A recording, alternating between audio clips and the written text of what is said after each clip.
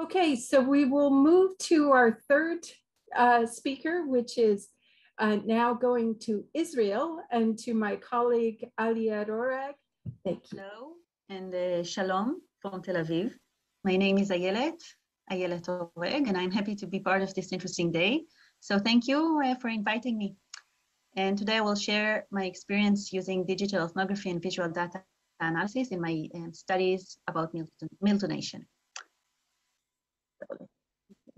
So what is digital ethnography? Traditionally, ethnography involves the exploration of social phenomena in the field.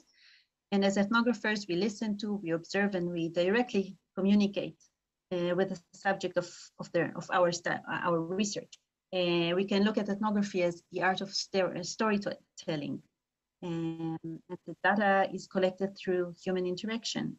However, with the development of new technologies and social media, the way in which storytelling is done today is a little different. So digital ethnography has emerged as a new approach to conducting ethnographies. And the method is situated under the paradigm of interpretism, and it aims to capture cultural and social experiences in a holistic manner through social media and other digital platforms. I will not elaborate on it because I know that later on today you're going to talk about it. So I'll just go straight to my work. So I never planned on or imagined that I will study milk donation. My journey of studying human milk donation started by a chance after an encounter with a post on my Facebook of a bereaved mother who donated her human milk in memory of her dead baby. So I was deeply touched by the story and by the mother's act of kindness, and I decided to explore the phenomenon of human milk donation to nonprofit milk banks after prenatal loss.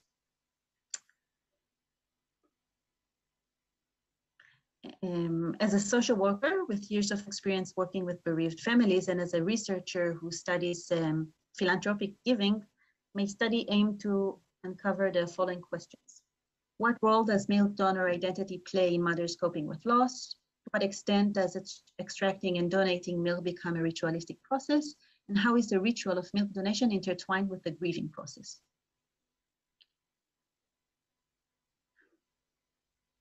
So here is a little bit about the data that I collected. So given that it all began on Facebook, I decided to carry on the study online.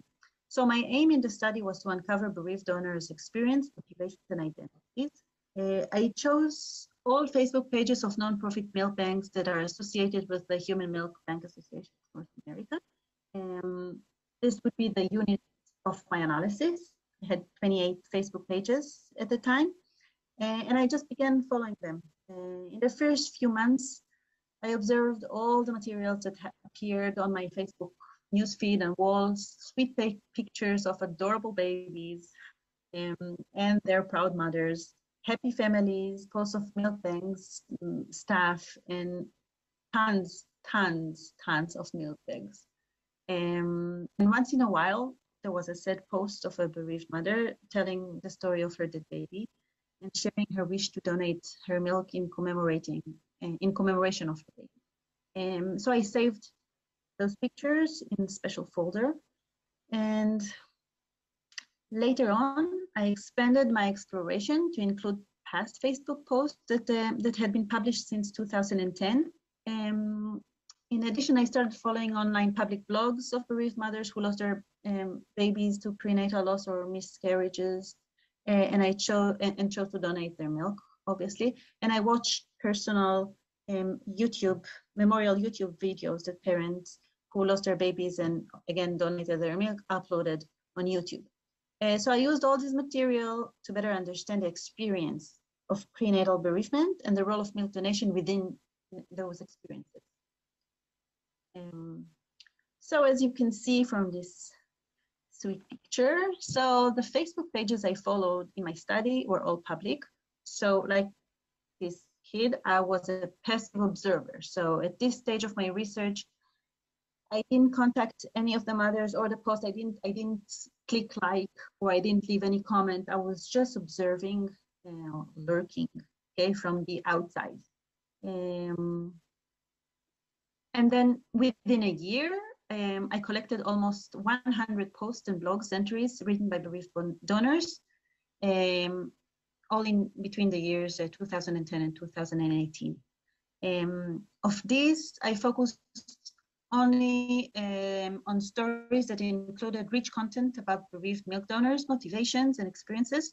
So from all the 100 materials that I had, I did all kind of selection. I had a selection criteria that were, I looked for stories that has the story of the pregnancy, the story of the birth, story of the loss, the story of the beginning of the lactation and the donation process, and then the last donation and the farewell, as we call it, I call it the farewell from the last milk bag, and that was donated. So I analyzed all the materials based on grounded theory, and I coded recurring themes. Okay, so in the second phase of my study, my digital ethnography shifted from passive observer to an active researcher. I contacted mothers via Facebook Messenger. I introduced myself and I invited them to participate in my study, to share their experiences. I did it either through Messenger or email, or through, and I invited them to also interview via Skype. I also contacted mothers who left their contact information in their public blogs, and some others ignored my messages, obviously. Some said that the loss and the milk donation occurred a few years ago and that they prefer not to talk about it, which is understandable, of course. But luckily, there were few mothers who agreed to be interviewed. Keep in mind that this kind of sample, or this sample is one of the study's limitation, because I have only the experiences of mothers who published in some way or another their grieving experiences online. Okay, so I have no way to learn about the experiences of those who donated milk and didn't share it online. So I think it's, in general, it's a limitation that is probably exists with any other digital ethnography work. So when I think of today's theme, for me, qualitative research that matters is mostly about researchers' ethics and about doing research that is also empowers the people you study and make their voices heard and make your research be part of a social change. And most of all, to always stay humble. And remember that we tell a story that is someone else's life and somebody else's story. So when interviewing for research, feeling safe is a prerequisite of the willingness to share one's story. So therefore, with those mothers who showed interest in participating in my study, I deliberately took the time to correspond via Facebook Messenger or email to help them feel more comfortable and gain their trust. And before our interview, or what would be our online real face-to-face meeting, our first face-to-face meeting, I told them about myself. I shared my background as a social worker working with bereaved family. I described my research, and I shared with them that I am too had stillbirth years ago and lost a baby boy. So after we formed an initial bond, we could overcome the challenges that exist when first meeting online and then transforming face-to-face meeting. All interviews took place via Skype, obviously, because I'm in Tel Aviv and they were in North America. Overall, for my analysis, I had material from 8 interviews and 80 written testimonials and stories. In terms of the IRB approval and issues of confidentiality, there was no issue given that interviewees have provided their informed consent and the online material was collected from public online sources, which is important because I only looked at public Facebook groups. So if it was personal group or closed group, I wouldn't be able to use the material or even to lurk or be inside of it without asking for permission. And many the posts didn't include mother's full name anyway, so in which case, in that case, the anonymity was maintained. So because both papers were both about grief and babies' commemoration, I decided together with the mothers to include both the mothers and their dead babies' full name to honor their baby's memory and their mother's generous donation. So they are mentioned both in the findings sections of the two papers from the study, and also they appear in the paper's acknowledgements. So I just screenshot from one of my papers, and this is the findings section, so you can see. Now, a little about the theories that I used. So my approach to analyzing the data was both deductive and inductive. So I integrated theories from several different disciplines, theories of motivations to philanthropic giving, specifically theories about altruism, a little bit about solidarity also, but altruism in donation, prenatal attachment, theory, which is a theory that talks about how a mother is attached to her baby even before she is pregnant. So basically she has visions and dreams about her future baby. She stops taking birth control, she changes her diet, and she starts taking vitamins, etc. So even before the pregnancy, mother starts having a psychological relationship with her imaginary or imagined baby. In addition, I use theories of grief rituals. The combination of all these theories from these different disciplines helped me build my theory and my notion about milk donation as a way of meaning making in loss. So a little bit about the findings. So what did I find? In terms of donor identity serves as a transformative identity. Sorry, in this women's process of coping with their loss, the fact that they were taking on a temporary identity as a milk donor identity, because you only lactate for a very short period of time, so it's not a donation that you can do, like blood donation that you can do throughout your life.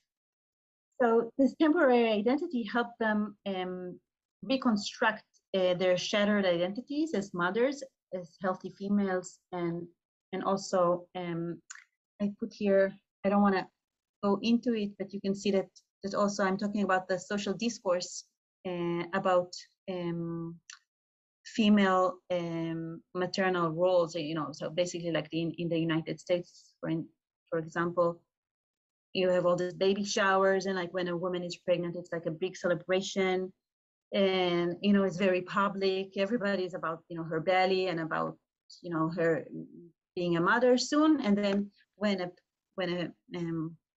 she suffers from a stillbirth or her baby dies, the discourse is like that you're not talking about it anymore. So I also have this part that I'm addressing it in my work, that being being a milk donor also help them integrate those aspects, and yeah, so you can read about it. So what else? I'll just give you an example.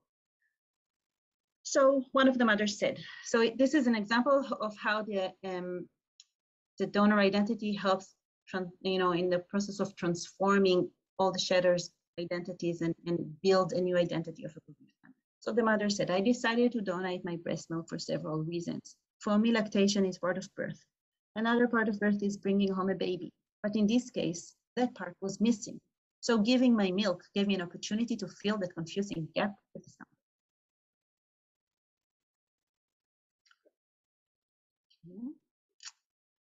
No, sorry. So in the second study, I uncovered the ritualistic attributes of the extraction and donation process. The bereaved mother, so basically I found, or I showed how milk donation is a grief ritual. And I'm looking at it also from personal grief ritual of the couple, between the husband and the wife, and And then later on, I will talk about the community ritualistic aspects. But in terms of the personal grief ritual of the mother, so pumping and donating is a repetitive behavior, as we know that ritual is usually has repetitive behaviors. There are symbolic sanctity of the milk and other subjects. So the milk is associated with the baby, and it has all the meaning about the baby. And also we have the smell and the touch, and of the milk, and when it's like a little warm. And especially for the mothers who lost their babies after he nursed, like we saw, baby Shane was 40 days old when he died. So the ritual is also using all the senses of the mothers. Also, mother find meanings in the donation process itself, and all kind of meanings like my baby is a savior, and my baby died to save other babies. I'm saving other babies. His very short life had purpose. Things like this, and also the identity change. Also, the bereaved mothers experiences the ambiguous loss, which means that physically the baby is dead and is physically absent, but the milk is there, and all the postpartum symptoms are there too. So mothers experience the combination of the physical absence and the psychological presence of the baby. So in my paper, I demonstrate how the process of extracting and donating the milk creates a grief ritual that allowing the mothers to maintain and reconstruct the continuing bonds with their babies, which means that, so it's not that the baby just disappeared from her life and the pregnancy gone and everything is just, it's not a cut. Like she has, through the donation and through extracting the milk, she can somehow make the connection with the baby longer. She can gradually decide when she stops lactating and let go of the milk. And the last milk donation is also in some way the last farewell from the baby, but this time it's from her choice, and it's not that it's something that just happened and she had no control over it. Okay, so as an extension of the ritualistic aspect of milk donation, I now have the privilege to collaborate with Tanya Cassidy in a study in which we use visual data analysis and digital ethnography to learn about the meaning of public commemoration and public honoring of bereaved mothers' milk bank. So it's a work in progress, and we collected stage images of the memorial walls that from 13 different milk banks. I don't know if we have enough time for it, but basically each mother who donates milk in memory of her baby gets either a leaf or a star, and this is like the only way that the mother, in terms of identities, that it's a place that knows her for being a mother for a baby that other people don't know that was even exist. Because if she lost the boy in stillbirth, let's say in 26 or 27 weeks, of being pregnant, then nobody knows that she had him or that he had a name, or when she goes to the playground or to the school with other kids, they only know her as the mother of those kids who are working with her. Then nobody knows her about, as a mother to the baby that she lost. But here in the milk bank, through those milk walls, the memorial walls, then they know her also in that aspect. And just the last picture. So here, this is Kristen, whom I interviewed in my study, and she lost 2 babies in a row, and twice she was milk donor, and here you can see her next to the memorial wall. So to summarize and to go back to our theme of today's meeting, qualitative research that matters. So the experiences of stillbirth and baby's death is a subject that is silenced in many cultures and societies. And I believe that by uncovering those experiences, we help make those mothers' voices heard, and we contribute to changing the discourse around prenatal death, and we help promote the knowledge about the importance of milk donation in general, and after loss in particular, and sharing the research process for me with the bereaved mothers. It was very emotional and very meaningful. I think I learned a lot, not just about doing research. Well, we don't have time for it, but I think that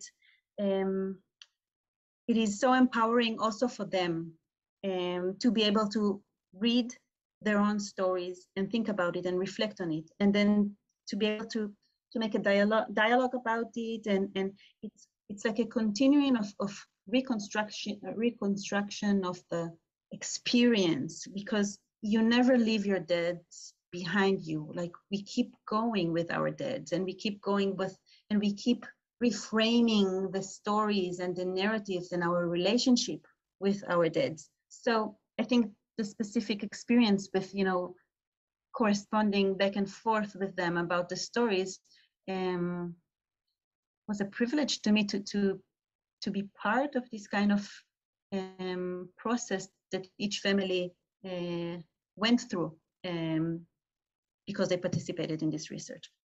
So anyway, it was a pleasure being here today, and thank you so much, and good luck with all your work. This is my thank you slide. Bye-bye, good day. Okay, back to you, Tanya. Okay, great. Ayelet, you can take maybe your mute off so that you can answer some questions, and that'll be great.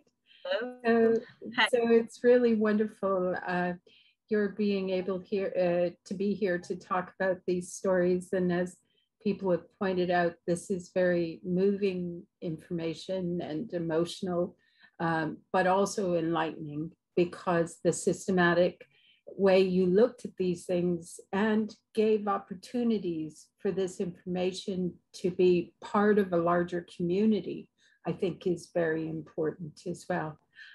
So I want to ask you my first immediate question, because this was your PhD, which was in the States again. And so once again, most of the mothers who contributed to your project were American, weren't they? And so in terms of international, because you're in Israel, and I know you've continued to do work in Israel, can you maybe comment on some of the characteristics of thinking of this more internationally? Or, like, we know this is clearly not something that's just happening in the United States, it happens all over the world, but there are cultural differences about things, and I wondered if you could comment on that, at least from your perspective in Israel. What a question. Let me think. So I think there are several things that you need to keep in mind when you try to transfer one thing to another culture. So specifically in Israel, there is the issue about first of all, the donation itself. So we only opened the milk bank here in 2020. So it's not very common. Most of the milk sharing is through the online media. And also the approach, because it's a new thing, then hospitals and medical personnel, they are not familiar with those issues. It's like an underground women secrecies that, where they're switching between themselves, milk and everything. But the doctors that I talk to, they don't really know that it exists, or if they do know, they really they don't want to take part of it. So I interviewed few doctors that they said that they would never suggest to a woman who lost a baby in miscarriage or in stillbirth to start, pumping and lactating. They will immediately give her pills to dry her milk. So it's a very male-oriented kind of thinking, although there were female doctors that I spoke with, but it's very conservative. And also the issues of religiosity is important. I think because in Judaism, until a certain stage of miscarriage or stillbirth, then the baby is not even, it's not that you're taking him to a graveyard and you do a ceremony or you have a farewell. So from certain week, when you lose a baby, they just take it somewhere. You don't even get to say, you say goodbye, but this is it. You sign a paper and they put him like in a grave that it's with other parts of bodies from. So I think when I'm thinking about grief ritual, then it's very much associated with more Christianity kind of from my sample. I had one Jewish family, but they all talked about it, going to church with the baby, taking pictures of the dead baby, dress him up. So it's something that I think it's something to keep in mind, like while the religious, the policies in the hospitals, and the discourse within the society about it. Yeah, I don't. This is like for my top of my question. So I was thinking your point about symbolic sanctity of the milk might also be relevant in terms of that, those religious differentiations as well, because we know obviously in Islamic kinship characteristics that would have a different feature. Yeah. And in places like Israel where you have competing visions, it would be part of thinking about this too. So trying to find ways to think about it together. So. Yeah, I actually now I supervise. I have a master student that she Muslims, Arab, and we try to. She tries to do a research about milk donation within the Islamic community in Israel, and people really, they don't want to participate. So again, it's like, how do you build the story or the narrative about milk donation? She gets very hostile responses, saying like, how can you even suggest or think about milk donation? And I keep telling her, in Iran they have like 28 milk banks, and Indonesia they have like other Muslim countries have milk banks, and they manage. So I think we can as well, but it's something about the larger narrative, I think, within the Israeli community, that it crossed the Muslims, the Jewish people, and the Christians, that it's something that is like very, very new and very strange. So we have a lot of work to do. So I think probably there's a lot of work to do everywhere. So that's wonderful. We'll leave it there and maybe we're scheduled to take a brief break because I'm sure that people need to actually get a cup of coffee or take a break for a second. Justin has put up a wonderful coffee image there. I wish I had these things. He's so great in terms of technical things. So we'll come back in about 10 minutes and we'll start again. Thank you so much, Ayelet. Thank you all. We appreciate it so much. Thanks again.